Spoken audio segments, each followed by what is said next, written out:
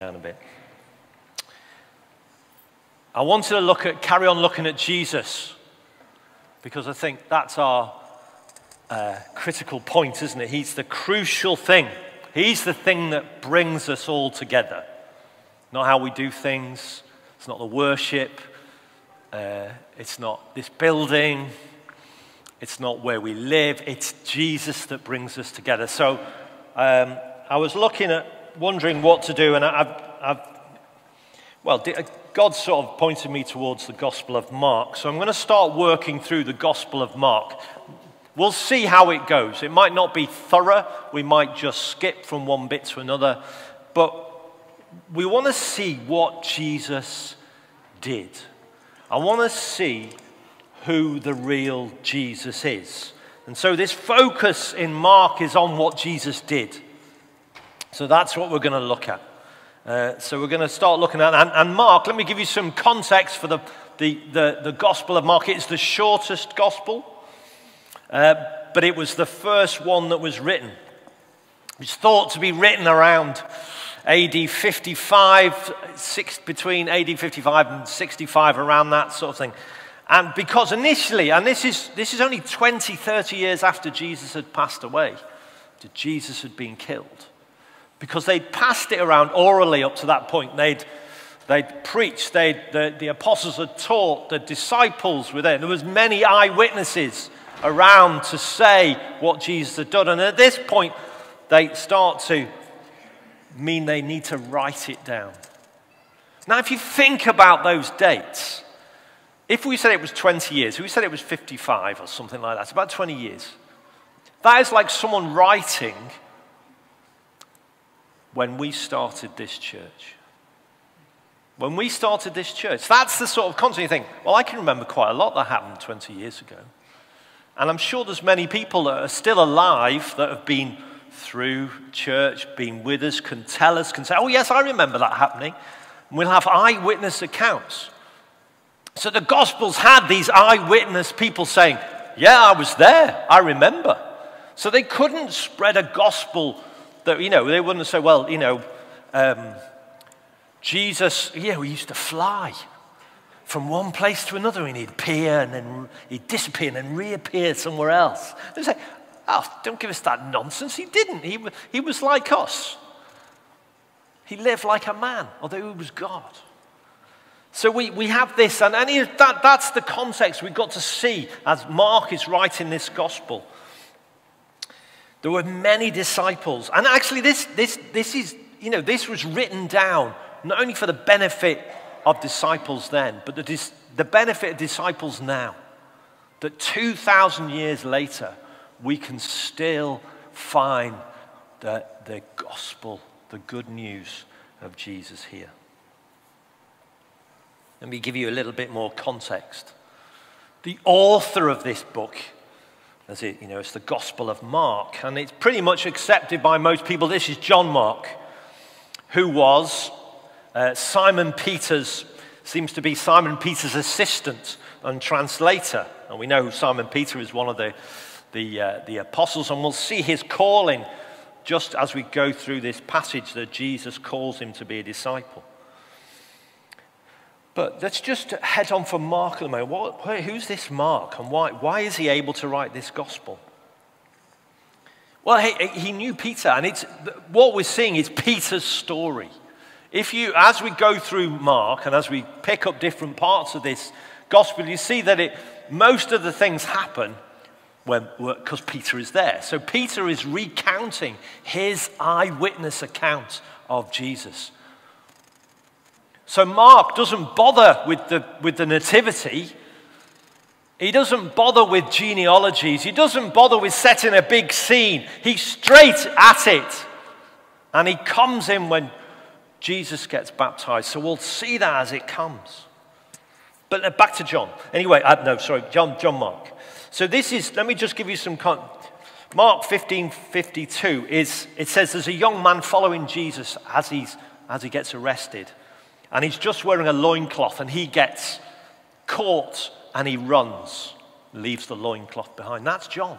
He's there when Jesus is arrested. He's involved. He doesn't say it's him, and he's very modest. But he's also mentioned in Acts 12, verse 12. It's his mother's house where they're praying for Peter while he's in prison. You know, and the servant girl goes to the door, Rhoda. So we assume that John Mark's mother, and if she was owning the house, if it was a lady called Mary, it's not one of the other Marys that were at Jesus' burial, but actually, she was obviously quite a wealthy woman, had this servant girl called Rhoda, and Peter comes to the door and she says, yeah, we're praying for him. It must be his ghost. Peter's at the door. Peter's at the door! This is John Mark's mum. This is John Mark's house. That's where they're gathering to pray. He's critical in this time of Jesus, but he was a young man. And then eventually John Mark is the companion of Paul and Barnabas as they start on their mission to spread the gospel. They go with Paul and Barnabas, and then Paul and Barnabas fall out over John Mark because John Mark goes back at one point. But later, he is reunited with Paul, and Paul says, bring John Mark because he is useful to my ministry. So that's John Mark. That's all we're going to say about him. The focus of this gospel is on what Jesus did. Mainly on what Jesus did. Mainly what Jesus did. I mean, I'm saying that wrong. And not really what he taught. There is some teaching in this. We've got some sections about parables and teaching. But it's in the present tense and it's very fast-paced. It's very quick. We have 8 or 9 verses at the start here that we're going to read in a moment. Luke uses 73 to do the same passage, the same account. So we've got a lot more detail in Luke, but what we're getting here is Mark just wants to tell you, this is what Peter said, this is what Peter saw, this is how it felt. So we get extra detail. Everything's immediately Jesus did this. And we get this sort of detail. Anyway, so let's read the passage before I waffle on any longer. Okay, do you want to stand and read? I'll just give you a moment to stand. Are you feeling cold? Stand up now. Let's stand. And then I'm going to read the gospel. Do this in the Anglican church. When they read the gospel, they all stand up. So let's stand up. Just an idea to keep you warm. If you're cold, you don't have to. Just if you're feeling cold, you want to stretch your legs. So verse 1 of Mark chapter 1. In the beginning of the gospel of Jesus Christ. The beginning of the gospel of Jesus Christ. I'm going to John. The Son of God. As it is written in Isaiah the prophet, behold, I send my messenger before your face, who will prepare your way. The voice of one crying in the wilderness, prepare the way of the Lord, make his paths straight. John appeared, baptizing in the wilderness and proclaiming a baptism of repentance for the forgiveness of sins. And all of the country of Judea and all Jerusalem were going out to him and were baptized by him in the river Jordan, confessing their sins. Now John was clothed with camel's hair and wore a red leather belt around his waist and ate locusts and wild honey. And he preached, saying, after me comes one who is mightier than I, the strap of whose sandals I am not worthy to stoop down and untie. I have baptized you with water, but he will baptize you with the Holy Spirit. In those days, Jesus came from Nazareth of Galilee and was baptized by John in the Jordan. And when he came up out of the water, immediately he saw the heavens being torn open, and the Spirit descended on him like a dove. And a voice came from heaven, you are my beloved Son. With you I am well pleased. The Spirit immediately drove him out into the wilderness. And he was in the wilderness 40 days, being tempted by Satan. And he was with the wild animals, and the angels were ministering to him. Now after John was arrested, Jesus came into Galilee, proclaiming the gospel of God, saying, the time is fulfilled, and the kingdom of God is at hand. Repent and believe in the gospel. Amen. If you'd like to sit. Fantastic. So I'm going to really cover up to the baptism of Jesus today. I'm going to look at the temptation of Jesus another day because there's a lot more to be said in there.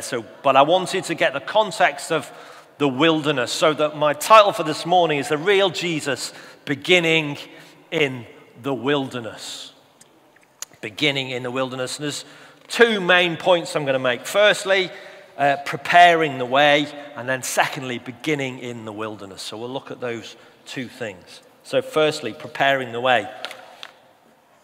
These first 8 chapters of this gospel are really declaring Jesus' identity, declaring who he is, declaring his authority over sickness, his authority over evil, his authority over food. We see the feeding of the 5,000 here. And authority over people, authority over the natural world as he calms the storm and the waves. And then the second half of the Gospel of Mark really sort of points towards his journey to the cross.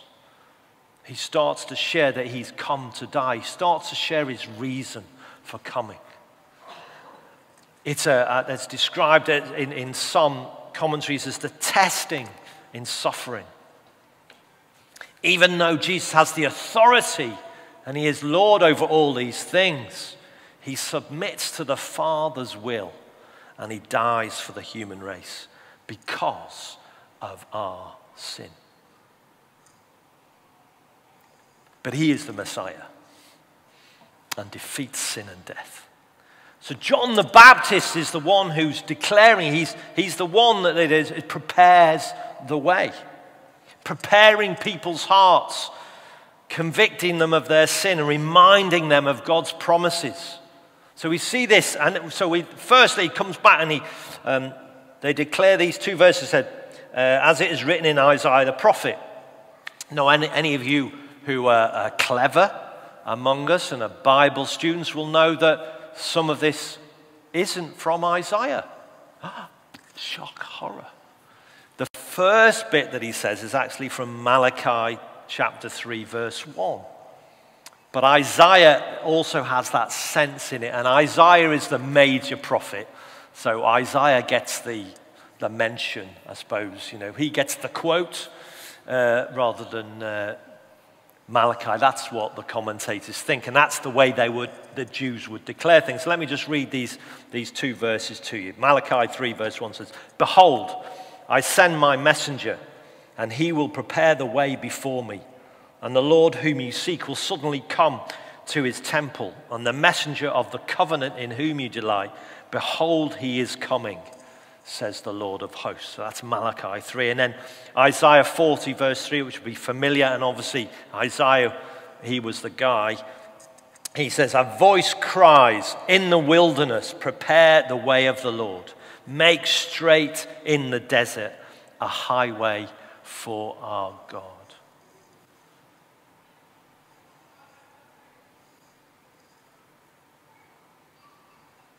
In the wilderness, prepare a way for God. In the wilderness, prepare a way.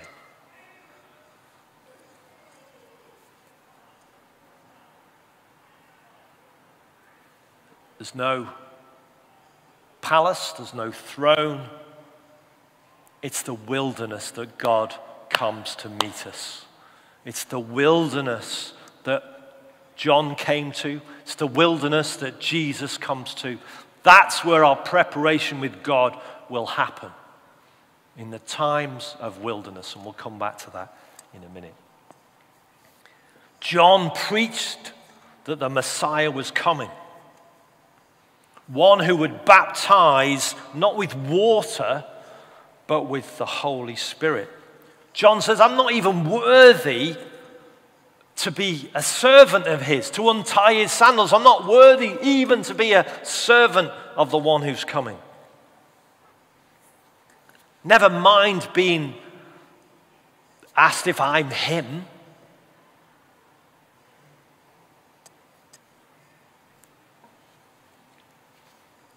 But how easily can we put ourselves in what we want Jesus to be? How we can declare that, we can put our image of Jesus forward. This is what we think Jesus is like. This is what we want. This is how we want to package Jesus. This is the image we want people to see.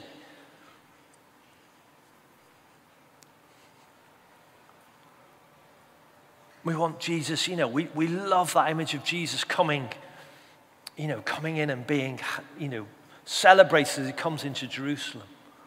But he starts his ministry in the wilderness. It's in the wilderness that we are prepared. It's in the wilderness we have to trust in God.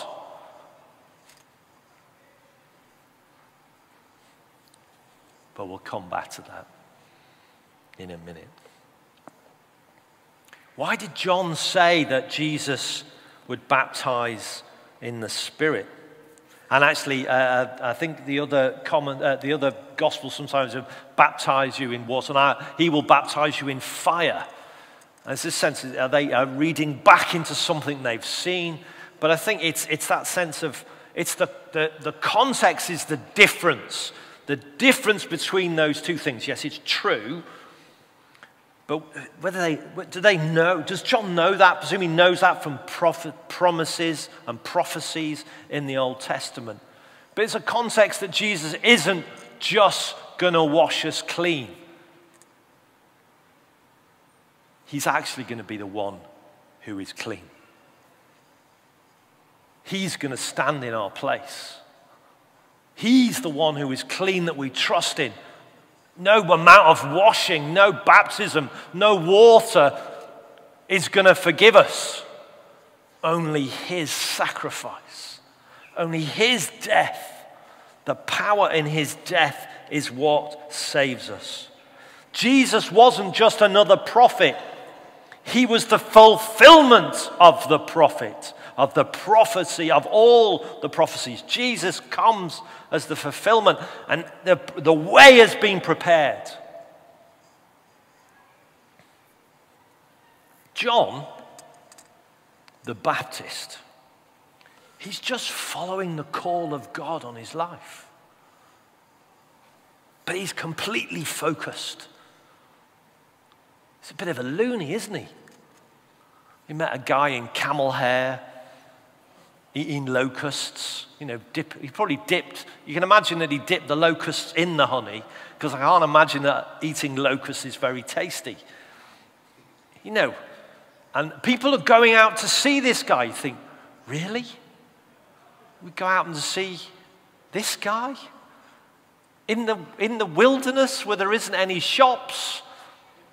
No, it's this is by the river.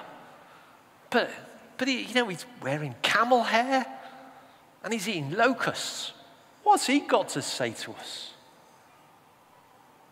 We can't look at those images. We have to look at what the calling is. And sometimes we find that people and the message, it's the person that offends us. And we miss the message because we're offended by the person. It's not in our image of what we think the great prophet should be like, or the one who's preparing the way. You think, we can imagine someone ripping up the ground and marching ahead and making their way past. I'm going to bosh through here. I'm going to take all these people on. Oh, that's funny. It sounds different up here. I'm going to stay here. I'm going to bash through here to make this way straight so Jesus can follow me. No, he's in the wilderness. He's preaching a message of forgiveness. He's preaching a message of repentance. Repent of your sins, because the king is coming. This is the way that we prepare. If the king was coming here, what would we do? We'd make a way, wouldn't we? We'd be outside, we'd be brushing every leaf, polishing every stone, cleaning up, hoovering. We'd clean every chair. Now, Chantal's doing a good job. But every single chair, we'd make it pristine. We would prepare the way so we'd be painting. That's what the Queen used to say, that her overriding memory of visiting places was the smell of new paint. Because everyone, when the Queen was coming, everyone were prepared. The Queen's coming. She ain't bothered. She ain't bothered what your paintwork's like. She wasn't. I can't imagine her coming up to the end and say, well, I'm not going there again. I really don't like what they've done with the place. They haven't even painted. It's outrageous. And I'm the Queen. Jesus wants to prepare, we need to prepare our hearts for this King. We need to prepare a way for him to come. And actually this wilderness is critical in this. And if we just look back at John, John has a very limited part in this, doesn't he? John says, I need to become less and he needs to become more. How much are we like, oh, well, I need to be more and he needs to be less. I need success. I need to develop. I need more preaching opportunities. I need to be further forward. If you're sitting near the front, you're obviously more committed to the. So there's not 3 people. Success is here, okay, in the front 2 rows. That's what people sat in the old days. They sat if you had a seat near the front, you were the ones paying the bills. May still be the truth. But actually, what are we looking for? The place where God prepares us. We are just like John. We are a limited part in God's larger plan. We're just a limited. I think it was Andy last week said the nations are like a drop in a bucket. Well, then you think about us. Well, if the nations are a drop in a bucket, what are we? We're not even a drop in the bucket. And yet, God chooses to use us to prepare the way for others to come to him. Are you preparing the way? Are you playing your part? Are you like John the Baptist? Are you declaring what God has given you? Are you trusting him in all times? How are we preparing the way? It's my question. How are you preparing the way for others to come to the King? Okay, secondly, it's beginning in the wilderness. And as we've looked at John, John was a man of the wilderness, wasn't he? We see that in his thing. He's out of the city. He's out of civilization. He's surviving in the wild. Now, we can think of wilderness and we think, oh, I'm going off into the woods, and I'll survive here. But you're like, half a mile from, the local shop, and there's a flushable toilet just round the corner, and I need a shower, and even wild camping is not really that wild, is it? We don't. But actually, the word for wilderness here is really desert, and I'll explain that in a moment. But the desert, there's nothing. In the wilderness, you're completely reliant on God. There's no water. There's no food. There's no protection. You're reliant on God to provide for you, to keep you alive. That's where we begin. We could begin in a place where we haven't got anything left in ourselves, where we're not, I'll come to God when I've got everything sorted. I'll come to God when, as long as I get this job, I'll go to church. As long as I can pay my way, I'll go to church. As long as I get healed, we make all these conditions for how we're going to come to God. And actually, he wants us in the wilderness. He wants us eager. He wants us trusting in him completely in all our life, not just on a Sunday. We've put the box away now, but in the Christmas decoration we've got the nativity, and in the nativity we have Jesus in in the manger. And we only get him out for a month a year. And the rest of the year, we keep him in a box in the cellar.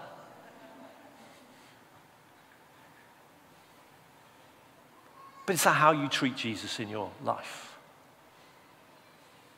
You just get him out. Get him out for the special occasions. Get him out when you need him. Keep him in a box. Bit of shame. We keep things in the cellar that we know we need, but we don't want anyone else to see. I've got a loft full of stuff. I haven't got a cellar. I've got a loft full of stuff that I think I need. Probably don't. But I don't want to get rid of it because it might come handy one day. Like all my accountancy notes, all Nikki's social work notes. Christmas decorations are obviously up there. Computers. I've got so many computers in the loft because I don't know what to do with them. When you stop using them, you think, there's too much information on here. I'll just put it in the loft. I might need it one day. Our relationship with Jesus can't be like that. It can't be where we're keeping him stored away. We're keeping him in the loft, or we're keeping him in a top pocket and we get him out when we need him. No, it's about a relationship. It's reliance on him because you're in a wilderness and you can't survive without him. You need his water. You need his food. You need his purpose in your life to fulfill yourself. Fulfillment doesn't come by looking for fulfillment. Fulfillment comes by completing your purpose in God. If we're looking for fulfillment, we're not going to find it. If you're looking for fulfillment in church life, you're not going to find it. If you're looking for fulfillment in family, in career, in houses, if you're looking for your fulfillment in those things, you will not find them. You will only find fulfillment when you find your purpose in God.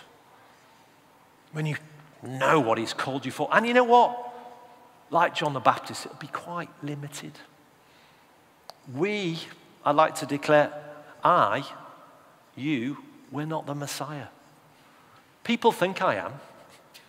People ask me questions, say, yeah, but you're the leader. I said, I'm not the Messiah. I can't change people's hearts. Only God can do that. Just a very naughty boy, really. Naughty sheep. Naughty sheep. Okay, where are we? Gone off on a bit of a tangent there, haven't I? Let's get back to my notes.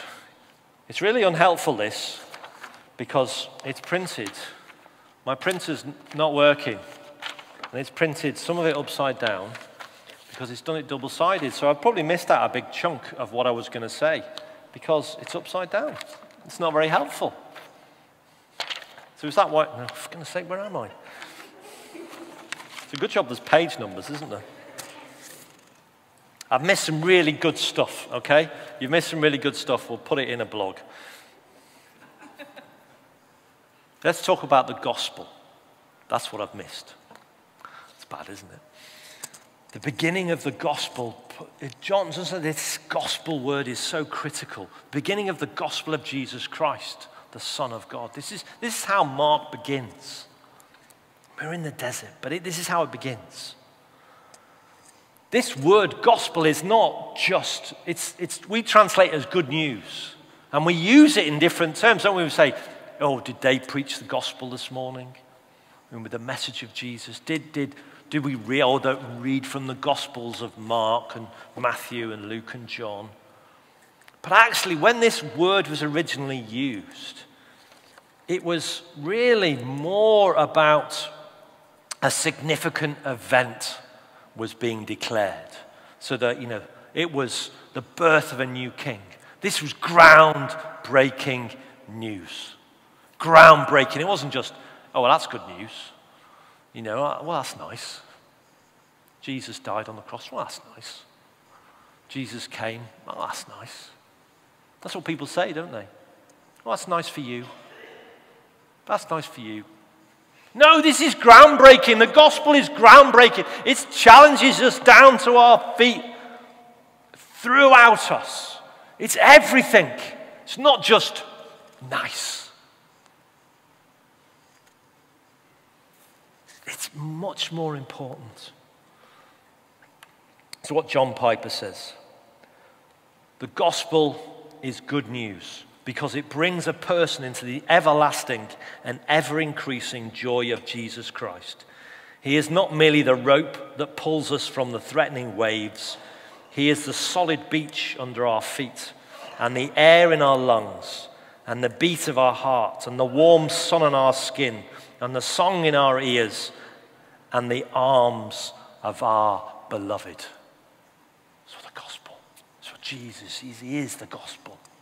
He is that. And we can only find that in the wilderness, in the desert place, in the place where we're completely reliant, where there is no water.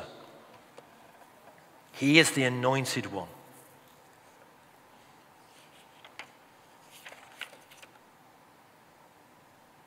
If we think about this thing about wilderness, I found where I am now. It comes through the Old Testament, doesn't it? It doesn't just start with John the Baptist. So who else? Does anyone need to stand up and move about? Anyone stand by the heater with Graham? If you need to stand up, feel free. But yeah, blankets. We are going to issue blankets.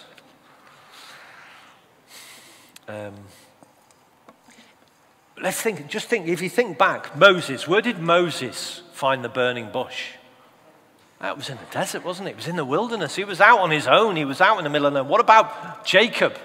When he wrestles with God, he's out in the wilderness. He's out on his own. Declares a place, doesn't he? And then finally, if we think about Israel, where does Israel meet with God? Do they meet with God in Egypt with the cucumbers and the garlic? No, they don't do that. They meet with God at Sinai, which is in the middle of the desert.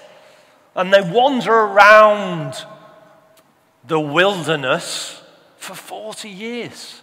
And they have to rely on God for their food, for their water. You know, it brings in manna to feed them, brings in quail for them to eat, a bit of meat and water. Moses touches the rock and water comes out. It says that the soles of their shoes didn't wear out. Obviously made by Dr. Martens. Is everything else I wear wears out. You know, they were fully dependent on God. That is where you find God, when you're fully dependent on him.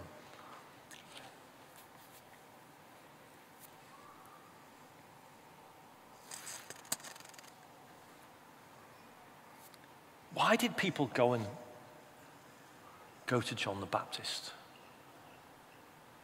What was this mad bloke in the desert offering?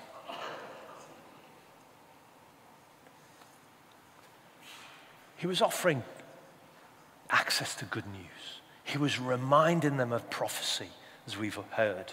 He was reminding them that God has a plan. Now, although it's been so many years since the last Old Testament writing, God is still working his plan. And you might feel like that. You might feel in a place of desert where God isn't speaking, where he's not doing what you want him to do. He's not fixing the relationship or healing you or sorting out that job or sorting out the people around you, whatever it is. And you think, you know, where's God? Well, that's, you know, he wants you to trust him. He wants you to trust him in those dry places. I can feel very dry. It's hard work sometimes, you know, hearing what God wants to say. Sometimes, you know, I find that I can everything I pick up, God speaks. It's funny, I've found when we pray, God reminds me of all my admin. I don't know if it's God, but it's like, oh, I need to do that and I need to do that. It's funny, isn't it? I don't know. I don't know how that works. It reminds me of my admin. So having a notebook when you're praying is really handy, and then you can just jot it down and carry on praying.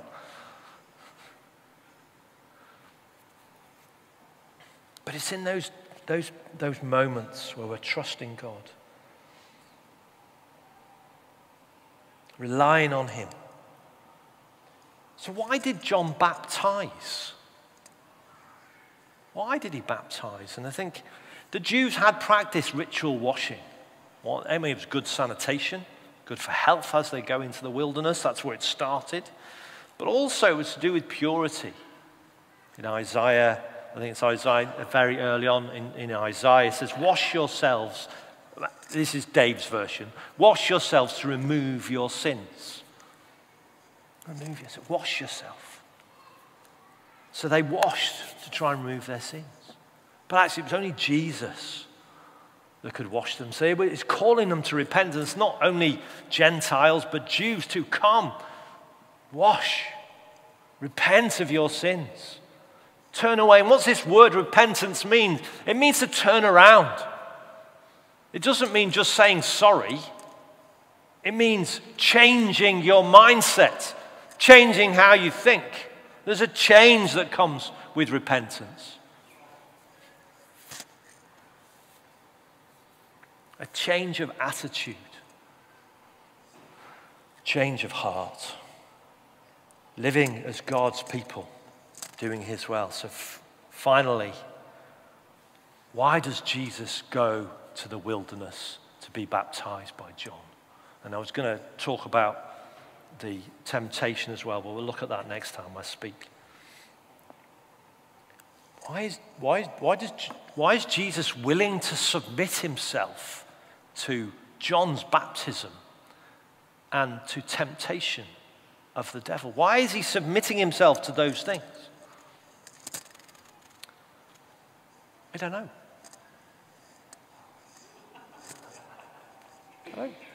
Why? He doesn't need to, does he? He doesn't need to do that. Jesus doesn't need to be baptized by John because he hadn't sinned. He hadn't sinned. He was perfect. He didn't sin. He never sinned. So why does he need to be baptized? And it's messages for us. It's messages for the Jews. This is what the authorized version says, and it gives us this link with the Old Testament. It came to pass in those days that Jesus came from Nazareth of Galilee. It's great, isn't it? You can see that opening of, it's like, da-da-da. And the heavens were torn open, and the Spirit descended like a dove upon it. You know, it's got that really dramatic sense, hasn't it? Sorry, I'm giving Danielle a wash, I think. To get my teeth done again. As he's coming out of the water, the heavens, it says, are torn open. And it's very, Old Testament biblical language. Now, Mark doesn't really give us any help at all. Doesn't tell us anything really, does he? In those days, Jesus came from Nazareth, was baptized by John in the Jordan. Doesn't tell us why. Doesn't tell us. So it doesn't tell us. Matthew gives us a little bit more. This is what Matthew 3, verse 14 says. John asked the question. This is, why do you need to be baptized? Me, I need to be baptized by you. John recognized who he was. And Jesus answered, let it be so now, for thus it is fitting for us to fulfill all righteousness. Jesus was obedient. He was obedient to God the Father. It's what God required him to do. And then it says John consented. Jesus shows us the way. He shows us the way of obedience. He shows us the way of submission to God's way in our life. He shows us the way to God's will. In the garden we see later, he says, not my will, but yours. I don't want to go through this. But not my will, but yours. And I'm sure there's things in our lives that we don't want to go through. And we have to say, not my will. This is what you've laid ahead of me. But yours, oh God. Let me trust in you. Jesus is also announced at this point. This vocal, and it's in all the Gospels. It announces him to those present and to Israel. You are my beloved Son. With you I am well pleased. And it's slightly different. This is my beloved Son, I think it says in Luke or John, I can't remember which one. You're my son. It's declaring who he is. This is my beloved son.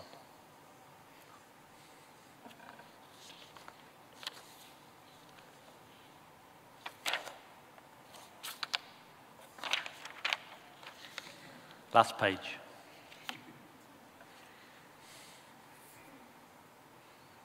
Jesus is demonstrating what his whole ministry is about. It's making it possible for sinners to repent in order to find forgiveness and a new life in God. He's showing us the way. He's making the way. This is what Donald English says. Not a relative of Eddie, I don't think, but he wrote a great commentary on this book. He shares the circumstances where we become aware of our needs in order to meet those needs. You're aware of your needs until you can meet other people's needs. That's what Jesus was doing. He was aware what he needed, what we needed to do. As we look ahead after Jesus has been crucified and risen, and again we see Peter preach on the day of Pentecost. I'm going to close with this, just reading from Acts chapter 2, verse 36. It said, "Let all the house of Israel therefore know for certain that God has made him both Lord and Christ, this Jesus whom you crucified." That's us. It's pointing at us, not just them. We would have been there shouting, "Crucify him." Now when they heard this, they were cut to the heart and said to Peter and the rest of the apostles, "Brothers, what shall we do?" And Peter said to them, "Repent and be baptized, every one of you, in the name of Jesus Christ, for the forgiveness of your sins, and you will receive the gift of the Holy Spirit. For the promise is for you and for your children and for all who are far off, everyone whom the Lord our God calls to himself." And with many other words he bore witness and continued to exhort them, saying, "Save yourselves from this crooked generation." But obviously we're not in a crooked generation anymore, are we? So those who received his word were baptized, and they were added that day about 3,000 souls. Jesus made a way in obedience, trusting him, his way, preparing his way, a way in the wilderness, in the desert, making the path straight. How's God going to work in your life unless you stop trusting other things and trust in him? It's really, I'm preaching to myself as well. We trust in all sorts of things, don't we? God wants us to fully trust in him. So in conclusion, I think we've got time for a song. Graham's probably got half a dozen.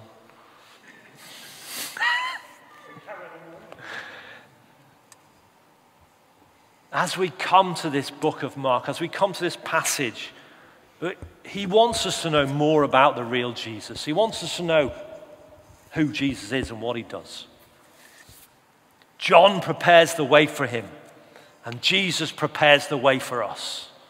And we need to prepare a way for him to come into our lives, but also into other people's lives. And finally, are you willing? Are you willing to submit? Are you willing to obey? Are you willing to trust in God completely? Are you willing to meet him in your wilderness? Or are you meeting him in the wilderness now? Is it a time where you feel, where is God? Where is my water? Where is my sustenance? Where is my joy? You need to meet God in that place, knowing that actually only he can bring you those things. So let's stand. And just with those words of the gospel, repent. Repent and be baptized. If there's people among us who haven't been baptized, it's a command. Repent and be baptized. Turn around, change your thinking. Do we think everything went perfectly in Jesus' ministry? Do we think that? I'm not sure it did. He didn't sin, so we won't sin. We won't curse our audio people, because they're fantastic. But actually, we need to trust God. We need to trust him. We need to believe that he's got a plan for you. Repent and be baptized. Obey. Find your limited place. Now, just don't hear what I'm not saying.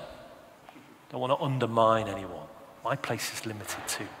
We have a limited place in God's great plan. We're not even a drop in the bucket, but he has got a plan for us and he wants to use us. So let's worship him. Let's go. If there's anyone who's not given their life to Christ, has not repented, received forgiveness of sins, then I'm happy to pray with you this morning. Declare him your Lord. If you are in a desperate place, come. Let's pray for you. Amen.